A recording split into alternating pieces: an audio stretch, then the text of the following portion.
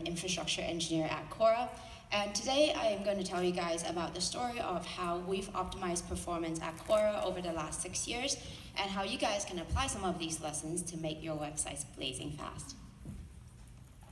So, for those of you who are unfamiliar with what Quora is essentially a platform to ask questions, get useful answers, and share what you know with the world. And in order to be the best platform in the world at doing that, we want to make sure that Quora is as fast as possible. So today I am going to talk about how we make that happen. Specifically, we're going to talk about 3 different categories of work that we've done, starting from measuring, how do we quantify speed?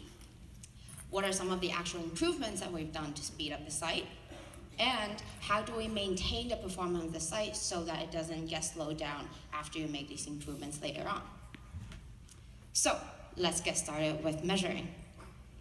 Quora, like many of the applications that you guys might use, is a server-side rendered application. So intuitively, when we first set out to start working on speed and measuring speed, our first metric to measure speed is server time. Pretty intuitive, right? But the problem here is that even though server time seems intuitive on our side to measure the computation time it takes for us to actually execute code that processes the request, in actuality, this doesn't necessarily reflect the user experience. Because when you're using an app or a website, you often experience things like network delays and intermissions. You have to wait for your HTML, JavaScript, and CSS to parse, download, parse, and execute before you even see any content on the screen. So when the only thing that we're measuring is server-side time, that leads us down to chasing down order of tens of milliseconds of improvement, when in actuality our users are spending maybe seconds just looking at blank page of HTML, waiting for content to come in. So based on our experience of kind of looking at this metric and optimizing for this metric, we learned that actually speed metrics need to be user-centric. Learning from these lessons, our next iteration of the speed metric is essentially this really complicated metric that is the weighted root mean square of user time, so end-to-end time, of how users are experiencing the site, weighted and normalized by platform, what device you're using, and country to approximate roughly what network speed are you expecting. If this metric sounds like a handful and it's really complicated to understand and complicated to explain, it's because it is a handful and it is really complicated to understand and explain. So what happens is once we have this metric out and we're trying to optimize for this, it's really hard for us, even for engineers at Quora, to understand exactly what this metric is measuring. And when the metric gets worse, it's hard to know what might have caused it. Is it because all of a sudden a lot more people in rural areas are starting to use Quora and their internet is just slower than before? Or is it because we rolled out an iOS app that slowed down the site by 2x? It's really hard to tell. So based on this experience here, we essentially learned that speed metrics also need to be easy to understand as well as easy to debug. So taking these lessons, we essentially landed roughly 2 years ago at our current speed metrics, which is a simple average of speed index, a tool by Google that essentially measures how long does it take until different parts of the page becomes visible. So say the nav part becomes visible, that counts towards something. Time to interactive, how long does it take from you opening the Quora app or the Quora website and until you're able to actually interact with the first piece of content in a meaningful way. So things like uploading an answer, expanding an answer, or commenting on an answer, etc. And lastly, user action perceived time. How much time does it take from you actually clicking the upload button until you're able to get visual confirmation that this action has gone through? So for example, if you click the upload button and it turns from blue to gray and the text changed from upvote to upvoted, that's one way of getting that confirmation. So a simple average of these 3 metrics essentially satisfies all of our requirements. It's user-centric, it measures how users are feeling. It's really easy to understand because it's just 3 simple components. And when one of these components slow down, it's really easy for us to look at the subcomponents and understand, okay, the problem here has to do with time to interactive slowing down, so let's go deeper and figure out what's happening here. These lessons might seem pretty obvious in hindsight, but it's definitely something that we learned the hard way by making mistakes and iterating on our metrics, and a lot of other companies just starting out working on performance right now have made the same mistakes. So definitely keep those in mind if you're designing a speed metric. Cool, so next up, once we have a good metric, let's talk about how do we actually go about making improvements to this metric and actually making Quora faster. Generally speaking, there are two ways of improving performance. The first way is essentially trying to do work more efficiently, oftentimes by pipelining or parallelizing work. And the second way is by doing less work. Generally speaking, in performance, that generally leads to sending less data to the user. So let's take a look at each of these. The first technique that I'm going to talk about in the doing work more efficiently stage is a tool we call Parallel. So if you look at this page of the Quora feed, which essentially just has a collection of stories, which are either questions or answers or some other text, intuitively in a server-side render app, you might start rendering the story, just this entire page, top to bottom, right? So first you render kind of that first component in step 1, and in step 2 you render the second answer there, step 3 you render that question below that, etc. However, there's no reason for us to not start rendering the second feed story there before the first one is done, right? After all, they're fairly independent from each other. So a simple optimization one that people often think of is, okay, how about we parallelize that by sending each of stories to get rendered in different threads? The tricky thing here is Quora, like many other websites, is written in Python, which is an increasingly popular language, and Python is not inherently thread safe. So it requires a global interpreter lock in order to kind of simulate this multi-threading. So this doesn't quite work just because of the programming language. So one day in 2012, one of our early engineers had an epiphany. What if instead of simply trying to render each story in a separate thread, we just take a step farther and render them in different processes instead? So the engineers kind of spent a couple of days prototyping this, and he ended up with a tool that we have right now called Parallel. It's essentially a tool that looks at the components that exist on a page, tries to intelligently split them up into reasonably sized chunks. In this case, each chunk will be one story, one question or answer in your feed, and then simply sends off these chunks to other worker processes on the same machine to render them in parallel. Each machine renders these processes, sends them back to the server, the master process, and the master process then concatenates all of this HTML and sends it to the user. So that's pretty cool, and that reduced our overall kind of computation time and also improved our user experience by a lot. But that's not the full story. So what if we have a case here where, say, the first two processes are done rendering the questions and answers that they're rendering, but process 3 and process 4 will render the next two stories are still busy doing something. In a naive implementation, your master process is essentially waiting for all of the processes to complete and return the string of HTML before sending anything down to the user. So what that ends up happening is, from the user's perspective, you see something like this, where you see a blank screen until everything has been rendered and all of your content come at once. Instead of that, you can use this technique called chunked encoding, which essentially just means as parts of your HTML becomes ready, we send it to the user immediately. So after that, once the first story comes in, we send it to a user, second story comes in, we send it to a user. So even if the server is still busy rendering, say, the third and fourth answer or question you see on your feed, you can already see some of the content and be able to interact with that content as you wait. So that's kind of the two techniques that I really wanted to talk about in the doing work more efficiently by pipelining work. There's a lot of other things that we've done here. Unfortunately, we don't have the time to go into all of those, so come talk to me afterwards if you want to learn more. All the techniques that I've talked about so far are actually pretty advanced. If you already have an existing app and you want to start adopting this, it might require some significant changes to your architecture.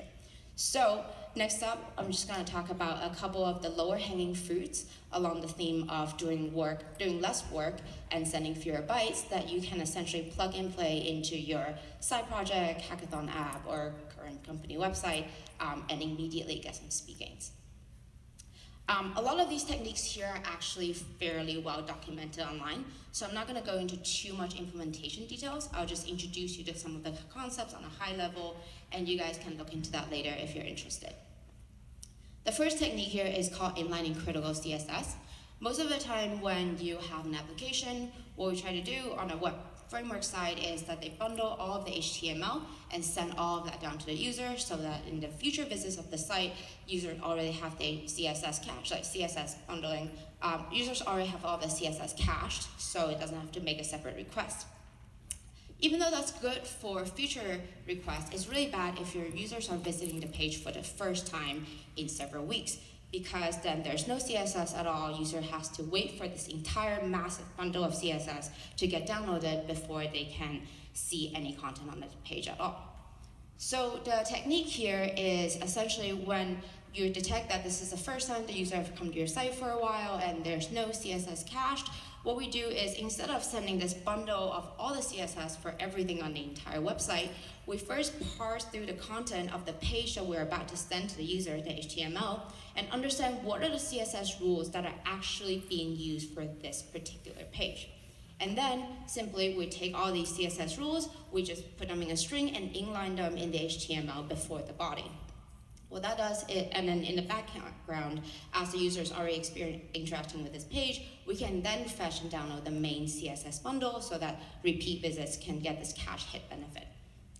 The second technique that I want to talk about here is called broadly compression. By default, when you have an app, most of the time the server is taking the HTML content, gzipping them, compressing them via gzip, and then sending them to the user, and then the user's browser then natively decompresses them. If you just simply swap out the gzip command with what's called a broadly, so it's a compression algorithm, it's a library that's, I think, open source by Google, you can immediately get a 20% size win on all of your static content. So all of your HTML, JavaScript, CSS would just immediately become 20% smaller without you having to do anything else. So that's pretty neat, because that means your users are downloading less data, and less data means that when they're on mobile phones and the internet connection is bad, they can still see your content much faster. Along those lines, there's also this tool called WebP, which is a new image format. So if your website holds any user uploaded images, such as, say, answer images in Quora answers, you can, instead of saving them in JPEG or PNG or whatever format the user is uploading them in, you can just convert these images into WebP, which saves 26% of the image sizes. So again, you don't need to do anything. The images don't look any blurrier or worse from the user perspective. It looks exactly the same, and you're saving 26% of the bandwidth, so you're not seeing kind of the image very slowly low line by line, and just reduce that experience. Cool, so that pretty much covers some of the high-level techniques on the doing less work phase. Again, there's a lot more work that we've done here, so definitely come talk to me. Next up, even though all this improving sounds really exciting, but really it's only half of the performance work that we would need to do. The other half revolves around the theme of maintaining. How do we make sure that we don't accidentally slow down the site in the long run, and build tools to help engineers understand the speed impact of their changes? So before I talk about that, let me just quickly go over a typical development process and what that looks like from the engineer's point of view. So first, you have some local changes on your local computer. You might be testing them, you're playing around with them. At some point, when they look good enough and you've written enough tests, you might launch an A/B test to test out this feature that you're testing, to see how users might react. Do they actually like it? Is it actually good for the product? Then, once you're pretty happy with their user reactions, you might launch this feature to 100%. So all of your users now are seeing this new feature that you built. Great. Lastly, you probably want to continue monitoring this feature and fix any bugs that might come up.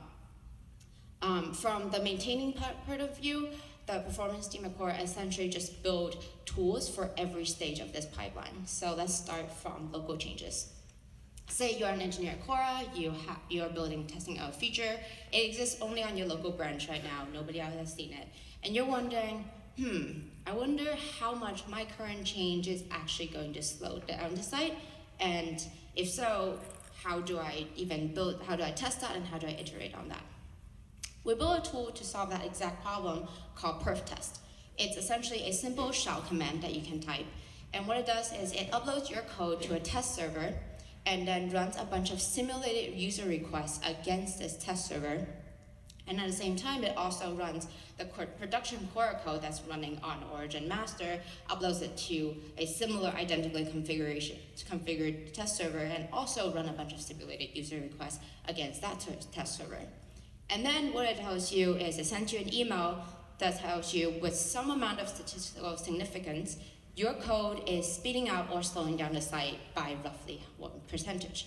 So here, the text is a little hard to see, so I wouldn't worry too much about that, but you can essentially see that there's 2 red columns there, which means this particular change slowed down the site on these 2 pages on the web platform. So using this tool, you can iterate on your feature and making sure that you don't push any code to production that might potentially slow down the site. So let's say you've run perf test, everything looks great, you're ready to start an A/B test. We actually built a big tool here that's just integrated right into our A/B testing framework that essentially just measures performance against real user requests that are coming in to help you understand exactly, with way more data point than the simulated user requests that we're running before, how much your site is actually slowing down or speeding up. So here you can see that again, text is a bit small, but you can see that this feature has 1 green row, which means it's sped up server time by 1.4%, and it slowed down time to interactive by 6%. So that's the red column at the end. So before you even launch any feature to 100% of the users, you can already see roughly how does that impact your experiment group, and potentially fix these issues before launching them to 100%.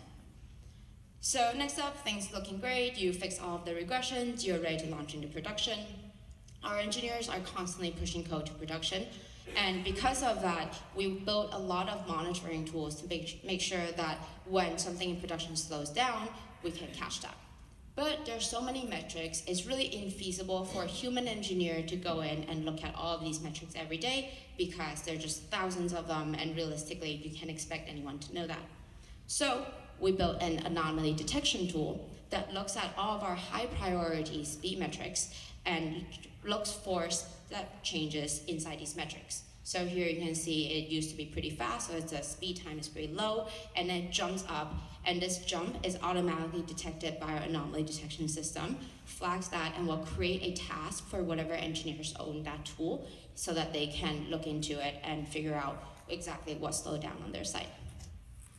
And lastly, when you get alerted that something has slowed down, to help you go about investigating these slowdowns, we built a lot of tools, such as Skyfall, which is a simple visualization tool that takes individual user requests and essentially shows you from the speed perspective what is the bottleneck here and what is causing this particular user request to be slower than you like. So in this specific instance, you can see that there's a top yellow bar that's kind of blocking all of the other bars later. So that's potentially one explanation for why this request is slower. And if you can reduce the width of that yellow bar, everything will become much faster. Cool, so in summary, what have we learned in the last 6 years? We've learned that to work on speed, we have to be able to measure speed by building user-centric, easy to understand, and easy to debug features. We've learned that we can make a lot of improvements by thinking about how do we pipeline work more efficiently and parallelize work more efficiently, as well as how to do less work and send fewer bytes. And we've learned that we need to maintain speed by building a slew of monitoring and debugging tools so that we can automatically catch any regressions before they happen. If you want to learn more about performance, we have there's a lot of resources online. There's conferences, there are these people on Twitter who tweet a lot, and I would recommend joining the Chrome mailing list to hear it from the Chrome developers talking about how to speed up Chrome and like all the websites in general. If you didn't catch any of that, don't worry. I write a lot of performance-related answers on Quora, including this exact one, which has a link to all the resources on the previous page and just a couple more articles going deeper into other topics I mentioned earlier that you guys should definitely check out.